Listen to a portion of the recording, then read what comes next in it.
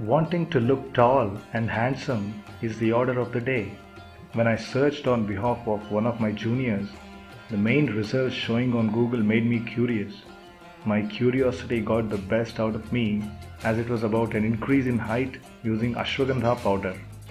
Many times it so happens that our knowledge about a particular topic will be way too less. To know more about increase in height, the very first thing we should be bothered about is to understand how we grow. That seems to be the key to concluding whether something can stimulate the height or not. So let's know more about growth, of course, in terms of body. The first thing that comes to our mind when we talk about height is what determines our height. Before delving into this, I would like to come up with a disclaimer. Growing tall or being tall is nowhere connected to the well-being of a person. Therefore, it's certainly an individual choice. Two major factors determine the height of a person: genetics and environmental factors.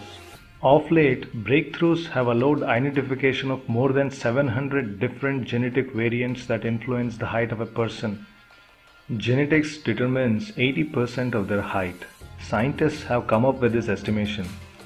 What scientists have not been able to determine is which genes these variants are in. In addition to that, environmental factors like childhood malnutrition and illness can limit human growth. The growth of an individual starts right from pregnancy.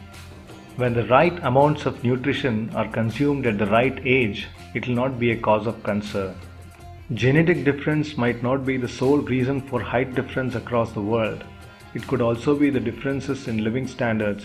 For instance, compare the American standard of living with someone in uninhabited places in South Africa. It will be enough case study.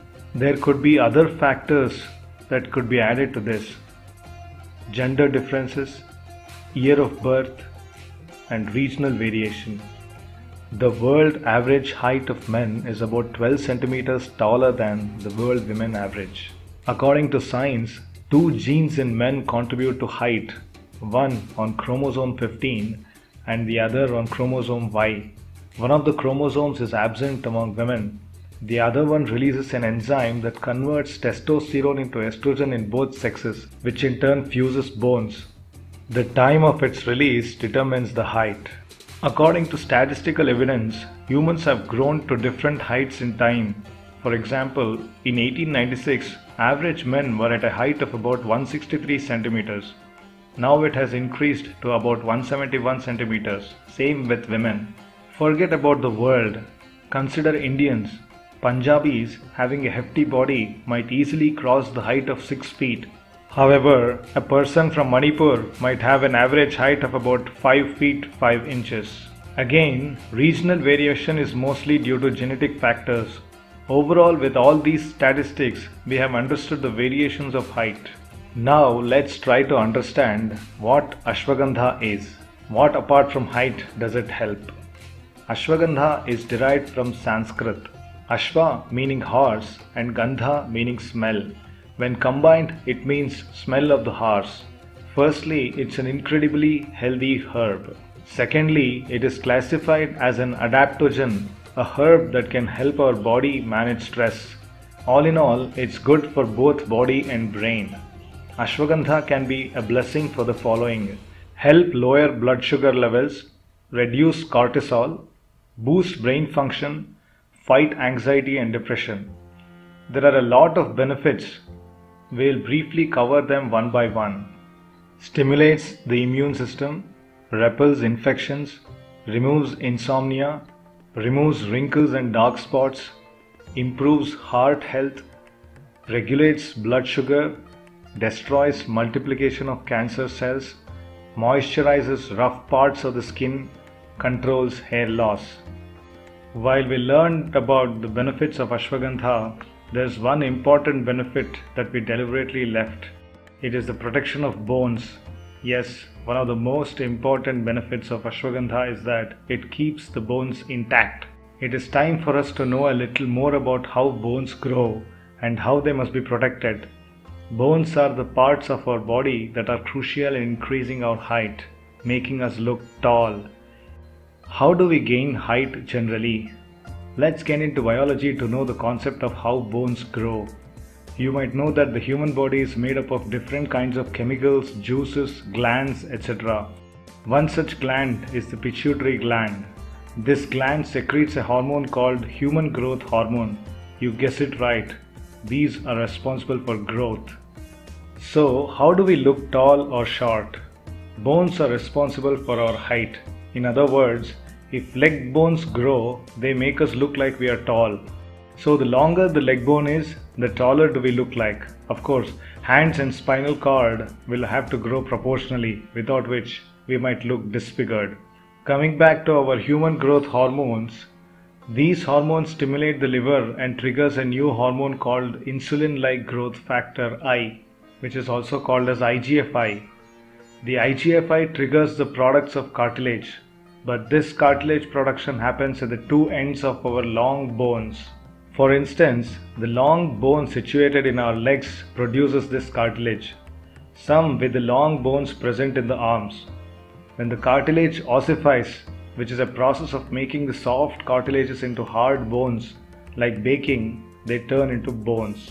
Therefore, they become hard. This is how the bones grow. As long as the AGH is active, it results in IGF-I, which in turn triggers cartilage. This cartilage ossifies and becomes elongated bones. When do bones stop growing? After puberty, when our body stops producing human growth hormones, IGF-I stops getting produced. When this stops getting produced, there is no production of cartilage either. After that, there is nothing to ossify, hence there is no growth in the bone. How does Ashwagandha help us with height? As opposed to what some people claim, there is no such thing in the world that can yet trigger the process as mentioned earlier. That is to say that human growth hormones cannot be triggered by Ashwagandha as is claimed. As a result, there is no effect on height either. Nothing of that sort is proved. But yes, there could be an environmental factor that can trigger the human growth hormone naturally without the help of any herb or chemical like Ashwagandha. Naturally, these are the below factors that may weaken the bones: bad lifestyle, bad food habits, lack of exercises, natural aging. These may affect both our height and strength. As we age, our bones become brittle and even a slight impact on the bones might fracture them. They will become very weak.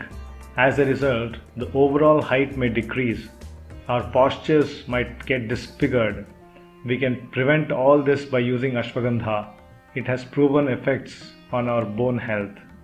Ashwagandha increases bone mineral density. Often, this mineral is depleted in old age because of osteoporosis. On the one hand, it increases the formation of cells that synthesize bones. On the other hand, it reduces the activity of the cells that break down old bone and release the minerals back into the blood. Please find below the importance of strengthening bones. Increases biochemical strength, especially in the femur and the vertebrae. Make the spongy bone tissue denser, making it easier to better handle movement-related impacts. When you have strong bones that stand erect, we can also stand straight to our fullest height. To sum up, there is no item on earth found till now that can trigger human growth hormone and increase our height. Ashwagandha can increase bone density, making it strong and erect, but cannot increase height.